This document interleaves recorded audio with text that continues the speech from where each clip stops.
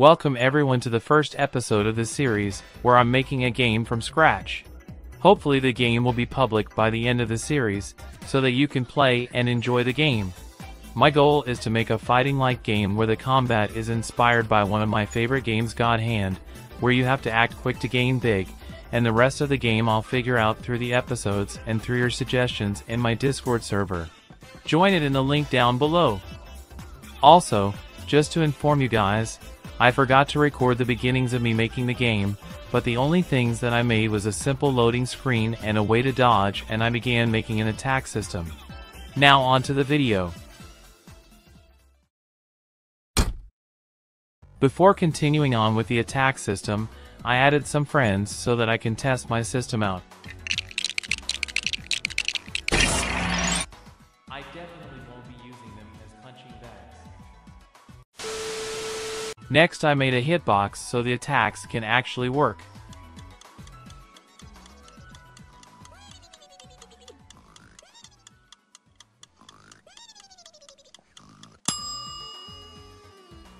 Let's test out our attacks.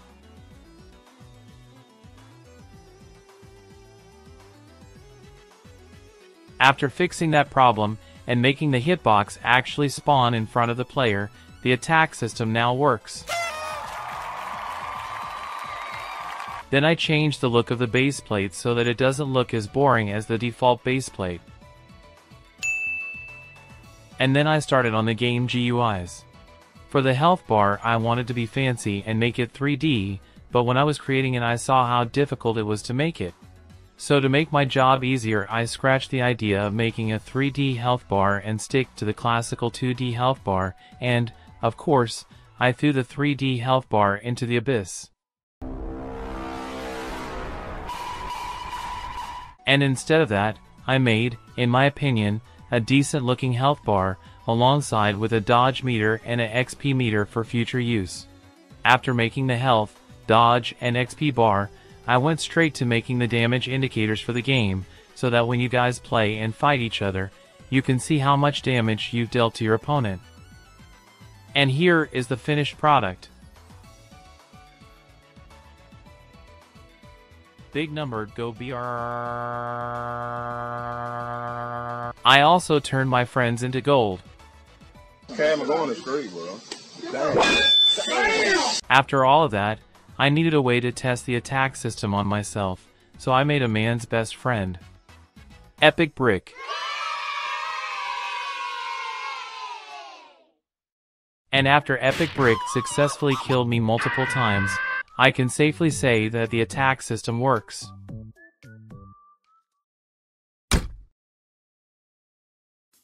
So, my plan for the dodge system is to make two evasives.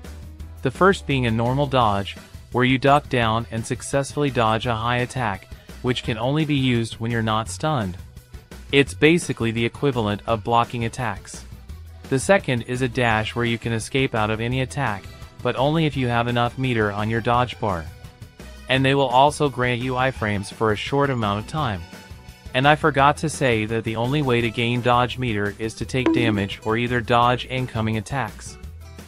Now, to dash, you need to have at least 50 on your dodge meter, but I will make it require less through skill trees and their respective skill nodes. If you don't want to miss out on me making a skill tree, make sure to subscribe and hit that bell so you get notified when I upload videos in the future. Before continuing on with the dashes, I decided to remake these blocks a bit and make them look nicer for no reason.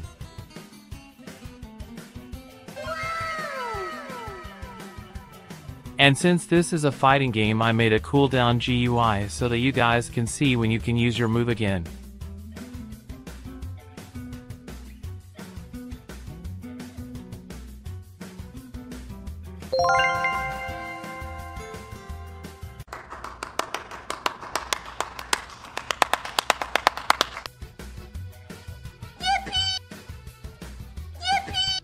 The cooldowns are a bit scuffed as you can see, but I'll make that better sometime later in the future.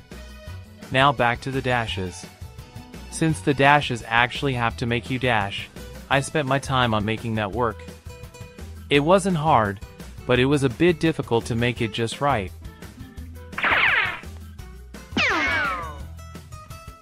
And this is what I've come up with.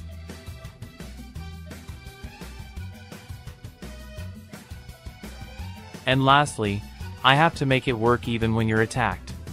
Luckily, that was pretty easy.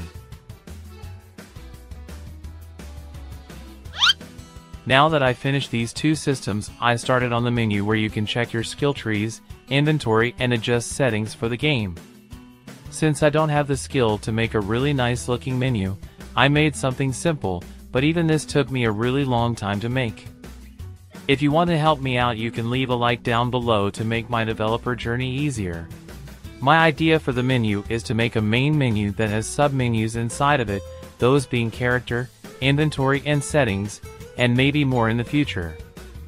The character menu will display what abilities you have equipped and maybe some other details about your character, like HP, damage reduction, etc.